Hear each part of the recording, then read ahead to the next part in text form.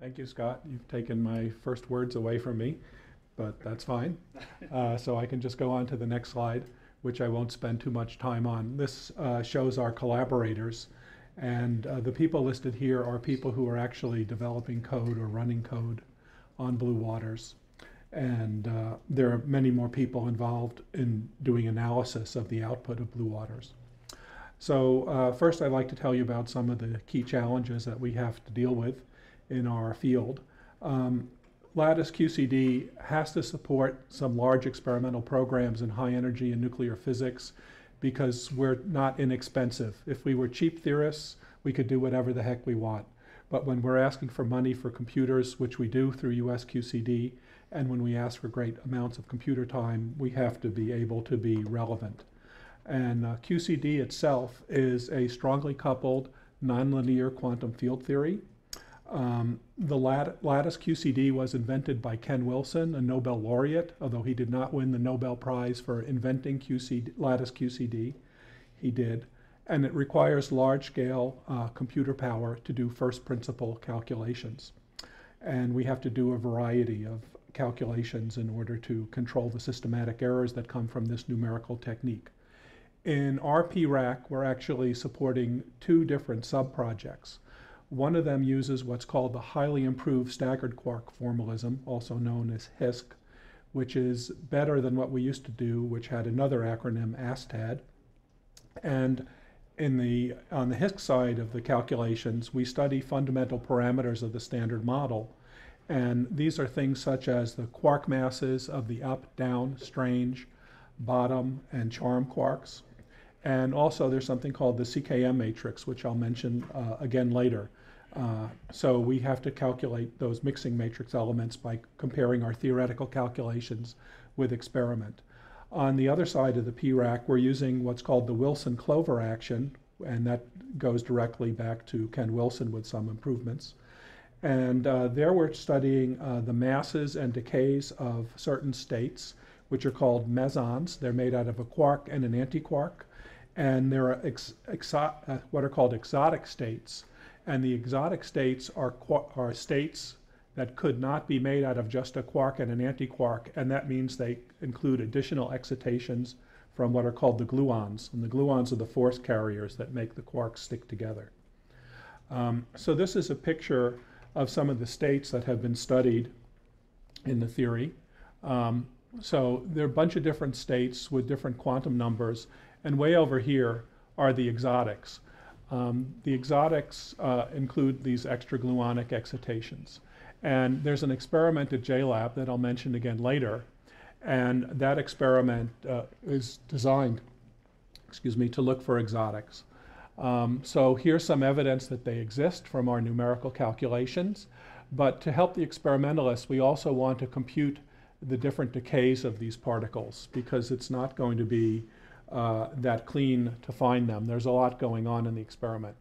Right now on Blue Waters, we're working on 40 cubed by 256 space-time grids and a pion mass of 230 MeV. That's about twice as heavy as in nature.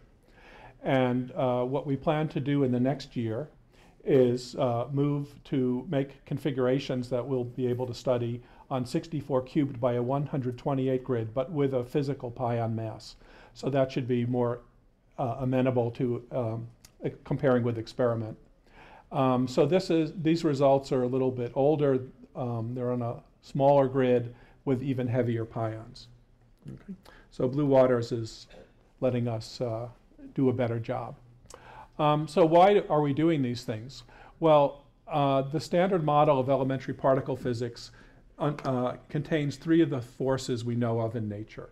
The strong force, the weak force, the electromagnetic force are all part of the standard model. The weak force and electromagnetic force are both quite weak, and they can be dealt with quite adequately with what's called perturbation theory, developed by Feynman, Schwinger, and Tominaga, for which they got the Nobel Prize. And these techniques date back to the 1940s. Gravity, however, is not part of the standard model. The standard model explains an awful lot of experimental data. There are just a few chinks in it, and the fact that neutrinos have mass, which was not part of the original standard model, but is not that radical a departure. One of the things that disturbs us about the Standard Model in terms of having a fundamental understanding is that there are many undetermined parameters within the Standard Model, which would be the strength of the electromagnetic force, the strength of the strong force, the strength of the weak force, and the masses of all the quarks, and these CKM mixing matrix elements. So if there's a more fundamental theory, we would like to be able to explain those things. There are other more theoretical reasons why we don't think the Standard Model is complete, but there's no time to go into that here. So it turns out that many of the aspects of the strong force that we'd like to calculate, that we'd like to be able to compare with experiment, required us to do these strongly coupled quantum field theory calculations, for which the lattice is the current best technique. If you're really clever, maybe you can come up with another technique and then I can retire in peace. Okay, and save a lot of computer time. So up right now, we do need Lattice QCD to do these types of calculations. So on the nuclear physics side, we'd like to predict these bound states that I mentioned, particularly glue balls, which are states that don't actually include quarks and antiquarks and all, but are just gluonic excitations. And then the exotic states that include both gluonic excitation of a quark-antiquark bound state. Again, going back to the CKM matrix element, it describes how quarks would mix under weak decays. So a heavy quark decays into a combination of the lighter quarks. And the particular combination is determined by this matrix. Now, Kobayashi and Masukawa are the K and M. They received the Nobel Prize in 2008 for realizing that in a model that has a 3x3 mixing matrix can explain some interesting properties of elementary particle physics and perhaps crucial to the beginning of the universe, which is charge conjugation violation and parity violation. So they got the Nobel Prize for defining the matrix. It's left for people like us to actually figure out what the numbers are inside the matrix. And that requires these calculations, and it requires experiments.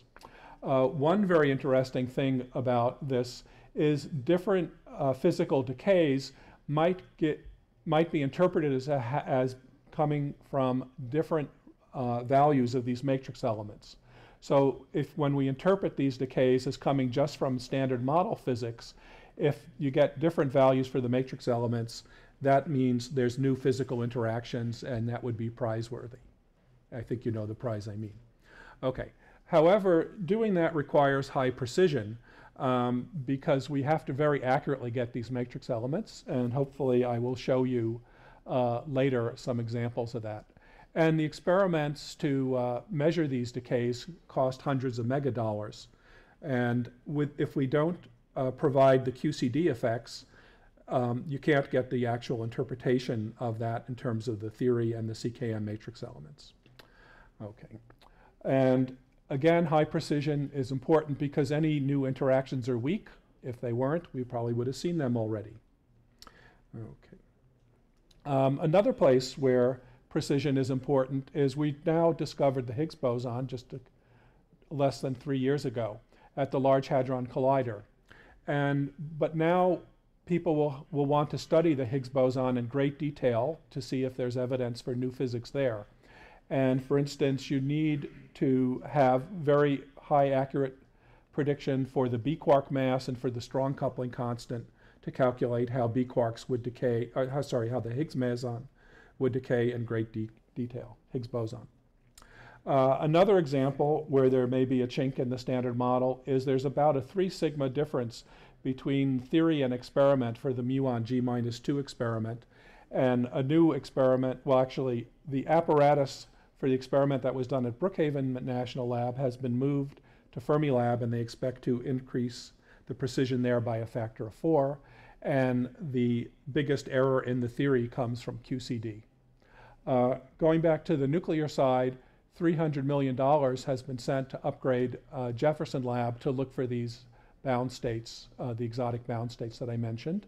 And the GlueX experiment at Hall D and the Class 2 experiment at Hall B are two of the experiments that are doing that. And Craig Steffen is one of the people who worked on the precursor of the GluX experiment, which I just verified. He was a grad student at IU. I'll mention Craig again later. Now, it would be best if we can get predictions for these decays to guide the experiment. Predictions are always more convincing for theorists than postdictions. There are a number of other milestones for Lattice QCD that have been defined by the Nuclear Science Advisory Committee. And so we'd like to be able to fulfill those as well, and Blue Waters will help us do that. There are several other experiments that I've listed here that are relevant to this program. So Blue Waters helps us a great deal. Thanks.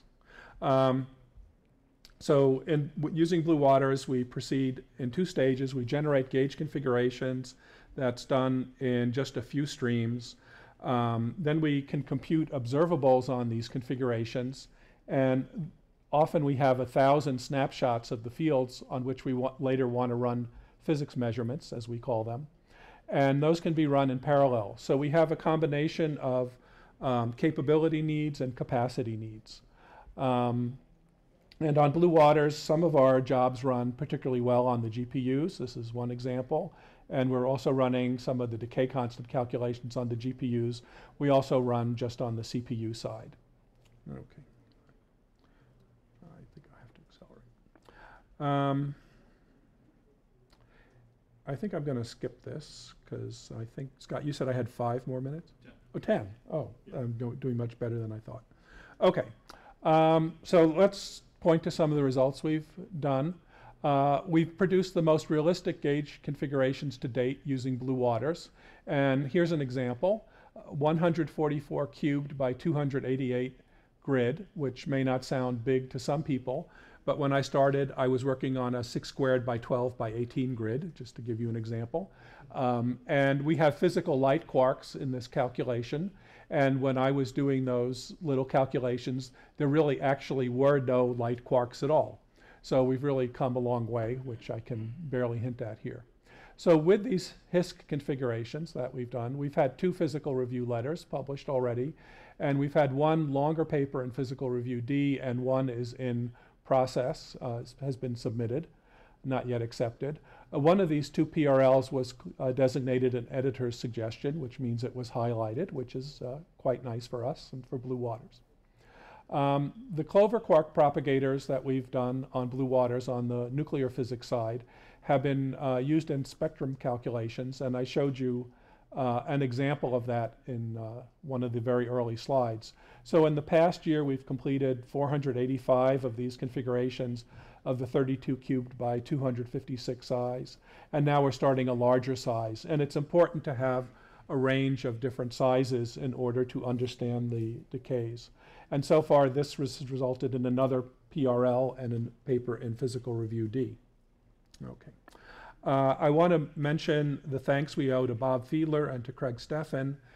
They've helped us with our topology-aware scheduling, and I'll show a graph of that on the next slide, which may be of interest to other people who were thinking this might help their code. One of the things we've done, particularly Frank Winters, is use just-in-time compilation techniques, and that has really helped improve the efficiency of our GPU code. That work appeared at IP DPS 14. I'll show a little reference later. And then there's other parts of the code that we continue to work on. So here's the slide about topology-aware running. Up here in blue, we see some runs on 2,048 nodes. This is the number of node hours it takes to complete a particular task, so lower down is better. And this shows 3 different runs and the variation, and the speed of these runs was 15 to 16 teraflops. Then in dark red, we have single runs on 2 different node sizes, which ran at 51.5 and about 40 teraflops. And then a series of runs on 2,034 nodes. And note how the variation here is larger. This is smoother, which is good. And this is the highest efficiency we've gotten so far in terms of the total number of node hours. And that's running at about 30 teraflops. So we've had almost a factor of 2 performance improvement on this particular type of code. or run. There are other runs which are not quite as dramatic, so I didn't show those. This shows the just-in-time improvements in the code running on the GPUs. So again, this is in time for a particular task. So high is bad and low is good. So this is just running on CPUs. And then this blue part is adding our inverter for the code that runs on the GPUs on the library we call CUDA, Q-U-D-A. All our community codes start with Q pretty much, our libraries from the SIDAC program. And then when you add the just-in-time compilation, it lets more of the code that wasn't part of the CUDA suite run on the GPU, and it's about a 4-time improvement. And so if you can get a hold of IPDPS, the authors are Winter, Clark, Edwards, and Jew. Okay, this is another example of some code development. In this case, we introduced a multi-grid solver. This was done by James Osborne, and it was integrated into Chroma by Cohn and Jew. Well, there's a 10 times improvement over the CPU solver for multiple right-hand sides by introducing the multi-grid solver. And what I'm actually showing in this bar chart is, again, it's runtime, so shorter is better. This is running a non-multi-grid solver on the GPUs on 32 nodes. This is running the multi-grid solver on the CPUs on 16 nodes. So it's quite a nice improvement in speed up and use of resources. And it turns out that the multi-grid solver is more stable than the bi-CG stab solver that we were using before. Thank you, Scott. Okay, I'm actually probably in pretty good shape. This is a physics result. It shows what's called a decay constant, which is important quantity that can be measured in experiment and helps us determine 2 of the different CKM matrix elements. And it actually shows a historical view. So these calculations in green are having only up and down dynamical quarks. These are more realistic in that they include the effects of a strange quark. And these here include the effects of up, down, strange, and charm quarks. And so this is the earliest calculation on here. This is from the Fermilab Milk collaboration, which is part of our PRAC. And so this is 10 years ago, and this shows you the precision we could achieve on these 2 elements. And here's what we're doing now that we have access to blue waters, which includes both improved theoretical techniques and the much larger calculations.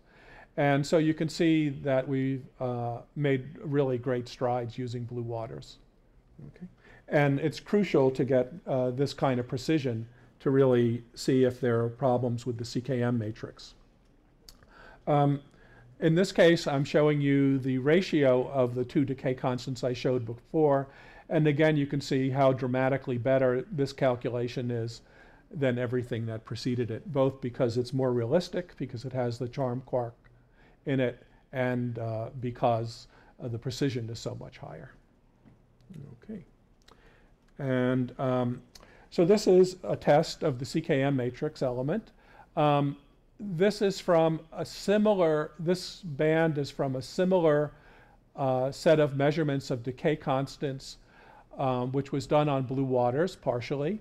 And it doesn't involve heavy quarks, only light quarks. This band has nothing to do with lattice QCD. This comes from nuclear beta decay. But the fact, and this black line is what's called unitarity. So the CKM matrix is supposed to be a unitary matrix, and we're testing unitarity in the first row. And you can see that there's a nice intersection between unitarity and these 2 determinations. Well, it turns out that this is another decay that we measured, a semi-leptonic decay. And a part of this running was done of a grant on blue waters to Professor Aida El-Qadra at the University of Illinois. There is time for faculty at Illinois. And it turns out that this decay, the determination of the CKM matrix element, doesn't agree so well with this. Now that could be evidence for new physics, or it could be evidence that we need to keep improving the precision of this. So it's kind of interesting. And now I'm at my conclusions, and I'm not sure where I am on time. So I could either just leave them up and you could ask questions, or I could mumble on through them. I've always found people can read faster than I can mumble. Any questions? Yeah, So Abhinav.